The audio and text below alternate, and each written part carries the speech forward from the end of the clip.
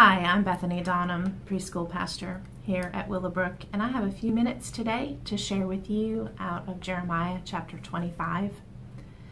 Here we see Jeremiah, he's talking to the nation of Judah, and he's very frustrated with them because he says, I've told you over and over again what to do, and you have not listened, you have not repented, and now you're going to suffer the consequences.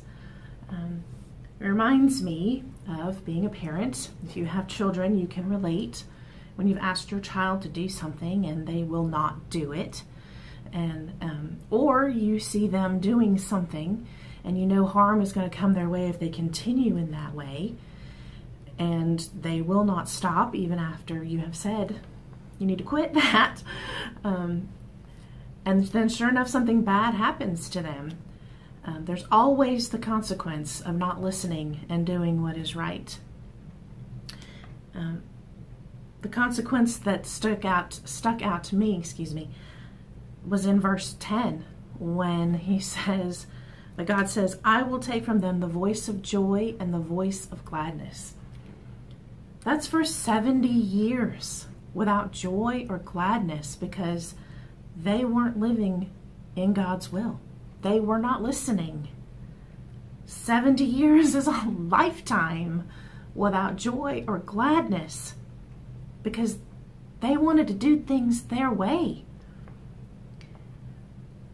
I just can't imagine a lifetime without joy or gladness, because oftentimes we think, oh, I know what's best. Or we think, oh, this sin is just, it's temporary. It only take, I'll quit doing it soon. Or, it feels so good. I've had a rough day and, doing this will just help me feel better. And we know that that's not pure joy. It's fleeting. It doesn't last. Pure joy, true joy, only comes from living in true repentance in Jesus Christ.